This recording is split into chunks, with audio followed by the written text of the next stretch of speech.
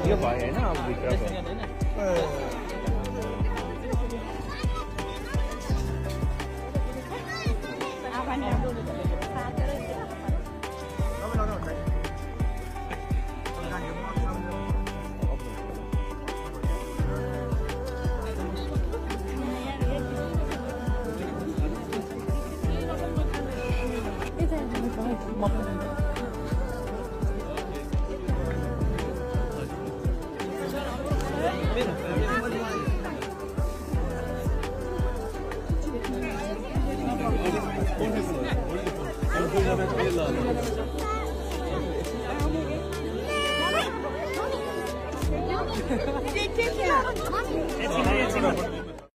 चलचित्र मायावीको छायाङ्कनको 75% काम सकिएको छ।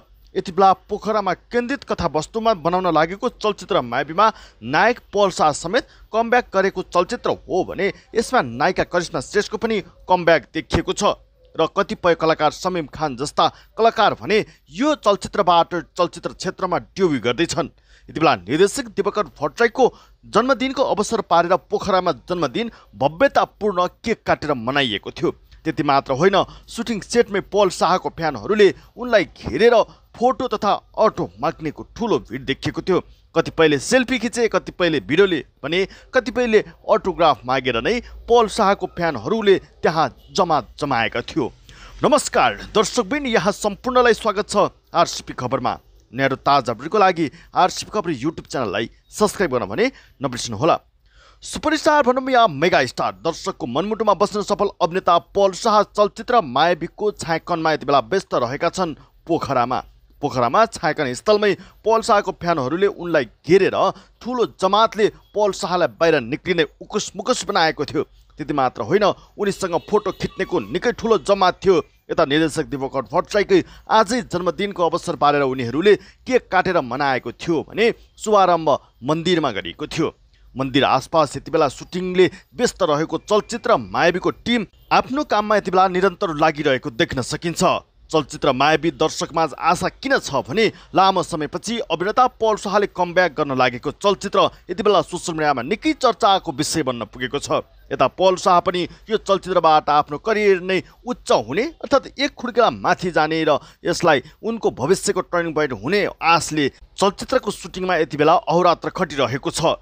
तिहार लगत्तै उनीहरूको सम्पूर्ण टिम पोखरा पुगेको हो। पोखरामा सुटिङको काम धमाधम सुरु भइरहेको छ। सम्भवतः यो चलचित्रको रिलिज डेट नतोके तापनि बजारमा चाँडै आउने भने निश्चित देखिएको छ। केही दिन अगाडिबाट मात्र चलचित्रका नायिका दीपिका प्रसाईको चलचित्र सेटमै केक काटेर खुसी मनाएको थियो। अब यति बेला निर्देशक दीपका भट्टराईको पनि जन्मदिनमा उनीहरूले आफ्ना होल टिमसँगै मिलेर यति बेला काम गरिरहेका छन् भने केक काटेर जन्मदिन समेत मनाएका थिए।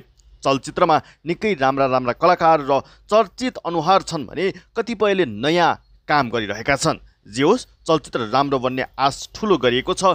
दर्शकले लभ स्टोरी जनराबाट पल शाहलाई फेरि फरक ढङ्गबाट देख्नेछन्। लभ स्टोरीमा एकदमै राम्रा निर्देशक गरेका दीपका भट्टराईले यसभन्दा अगाडिको चलचित्रमा पनि निकै राम्रा सफलता र उनको चर्चा र उनले गरेको कामको प्रशंसा पाइसकेको छ। यता चलचित्र मायावी पनि त्योभन्दा दोब्बर रूपमा अघि बढेको उनीहरूको भनाइरहेको छ। 35 दिनमा चलचित्रको छायाङ्कन सम्पूर्ण सक्ने यी निर्माण टिमले बताए तापनि लामो समय बितिसकेको छ, तर सुटिङ सम्पन्न भने हुन सकेको छैन। बजारमा जे होस्, अब यो चलचित्र चाँडै नै आउने भने निश्चित देखिएको छ। चलचित्रलाई लिएर यति बेला सम्पूर्ण टिम एकदमै खुसी समेत देखिएको छ।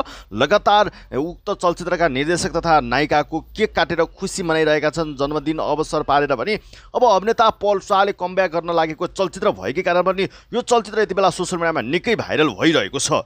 नेपालीहरूको महान चाड विजय दशमीको अवसरमा यी टोलीले पहिलोको चरणको छायाङ्कन सकिएको थियो।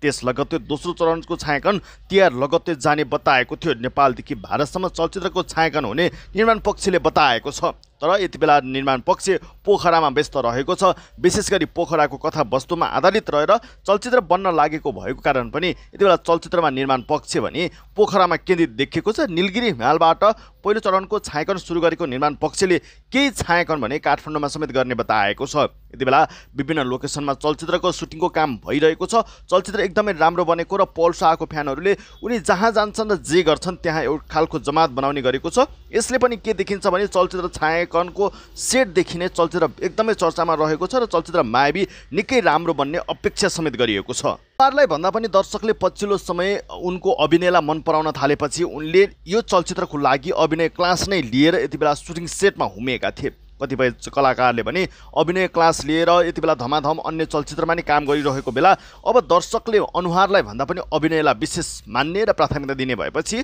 कलाकारहरू भट्टाभट अभिनय क्लास लिएरै भए पनि यति बेला सुटिङ सेटमा जाने तयारी गरिरहेको छ। त्यसै अनुरूप पल शाहले पनि चलचित्र मायावीमा काम गर्नको लागि यसभन्दा अगाडि अनुप बरालसँग पोखरामै गएर उनले अभिनय क्लास लिएर यति बेला चलचित्र मायावीको छायाङ्कनमा हुमेका हुन्। चलचित्र निकै राम्रो बनेको अपेक्षा किन पनि गरिएको छ भने उनले अभिनय क्लास लिएर काम गरेको भएको कारणले पनि यो चलचित्र निकै राम्रो बनेको अपेक्षा गरेको छ।